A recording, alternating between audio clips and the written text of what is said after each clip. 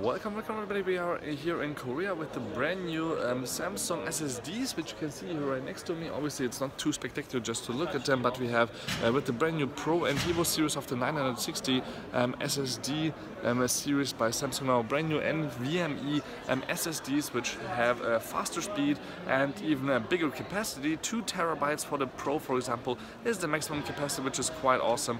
And also otherwise we have faster speeds now for the 960 Pro, for example. We have 3100 megabyte per second. Yeah, that's megabyte per second in reading speed, and 2100 I think in writing speed, and actually what that was 3500 megabyte in reading speed. I'm sorry, for the EVO version it's 3100 and 1.9 or 1900 in reading and writing, which is really awesome for not only the speed but also for here in the new versions you have actually for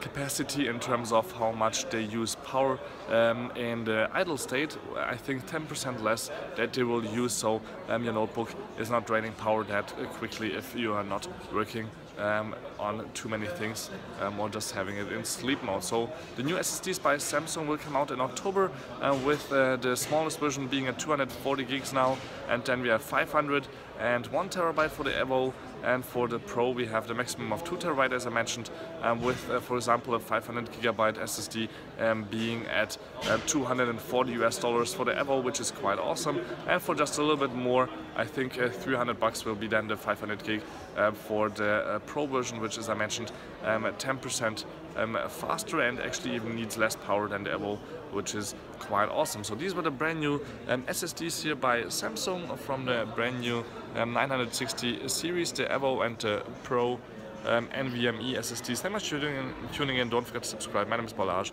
and until next time, peace and again.